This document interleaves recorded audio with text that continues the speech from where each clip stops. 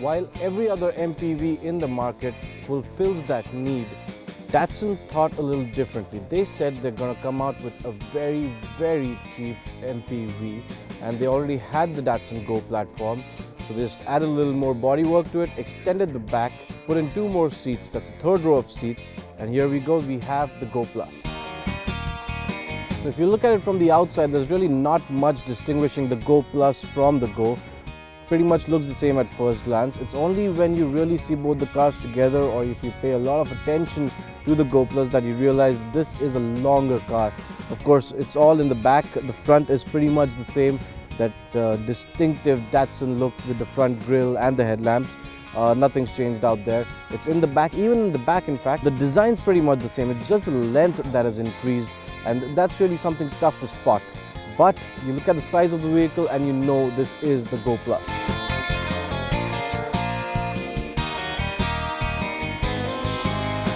Actually a pretty clever piece of engineering, the Go Plus, because what they've done is they've extended that bodywork, and what that does in fact is frees up a lot of space at the back to fit this 3rd row of seats. Now this isn't anything fancy, it's just a bench with some padding on it, and in fact considering the floor height, all you could do is fit in a couple of children at the most.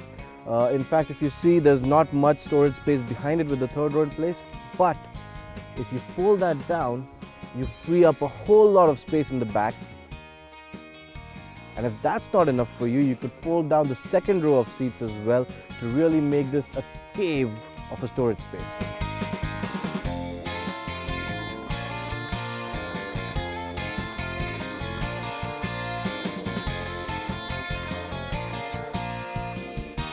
Powering the Go Plus is the same engine that also powers the Datsun Go. It's a 1.2-liter 3-cylinder engine. It makes about 68 PS of power and 104 Newton meters of torque. Now you'd think that's a little less for a 7-seater, but we've been driving this car pretty loaded around the hills in Rishikesh, and never once has it felt like it's out of breath.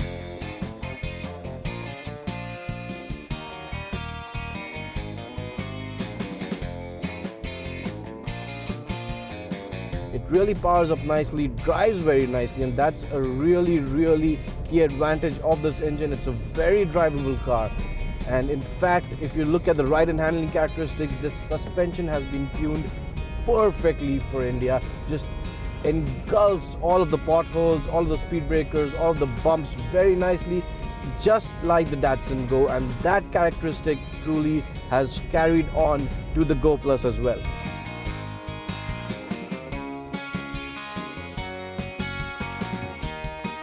There you go, that's a Datsun Go Plus for you. And if you're wondering what kind of a customer is going to go for this car, well, let me tell you, it's not for the Mobilio customer, it's not for the Innova customer, it's not for the Xylo customer. This in fact is for somebody who has a small budget, because this car is going to be very affordable. We're thinking it should start somewhere around the 5 lakh range, which actually makes it a lot of value for money.